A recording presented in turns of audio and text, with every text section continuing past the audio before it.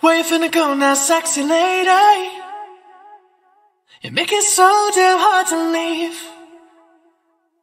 Love the way you've been doing it lately.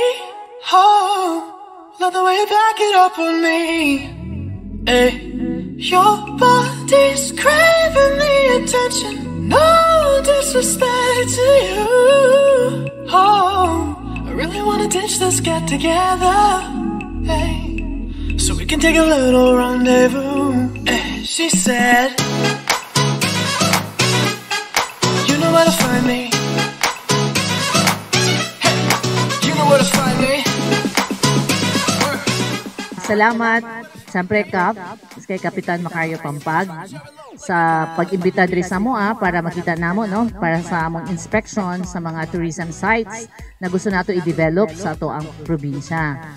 I think may mga naparating dito natin ng mga locally stranded, pero dito ho sa inyo ay zero po ang inyong COVID case dahil po sa inyong pagiging disiplinado and of course under the leadership of Mayor Susing Sacdalan with your Barangay Council.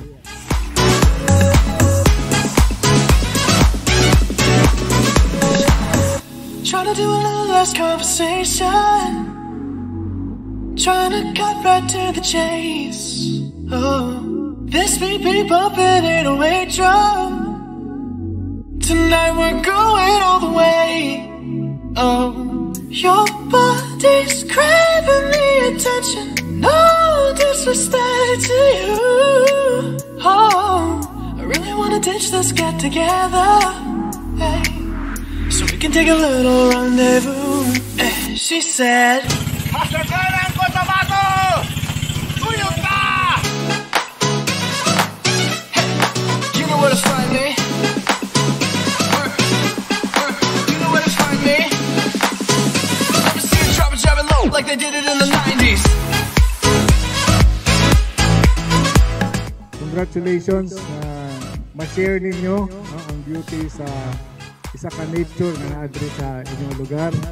Kinahanglan i-maintain na lang ang kalinisan kini mo yung isang tourism area, so ang safety sa atong mga bisita. Pwede ta mo i-connect kay director sa Region 12 sa atong tourism para ma-assist kung paano ang mga pag-manage og isa ka tourism area. Dili siya pwede nga murag inato lang. Sa ngayon po, in behalf of the Barangay Council of Barangay Bao, nagpapasalamat po kami ma'am. Sa banda huli, sama-sama po tayo uli at marami pa tayong magagawa para sa ating barangay. Congressman Joel Sacdalan with Barangay Captain Pampag no, and everyone else here. Malayong-malayo ho ang ating mararating. At makakaasa po kayo kami ho sa probinsya ay sikipagtulungan po no, sa anuman pong hangarin ng inyong barangay. Kaya mabuhay po kayong lahat. So continue to observe the minimum health protocols para ho maging COVID-free pa rin ang Barangay Bao at ang munisipyo ng Alamada. Maraming salamat po.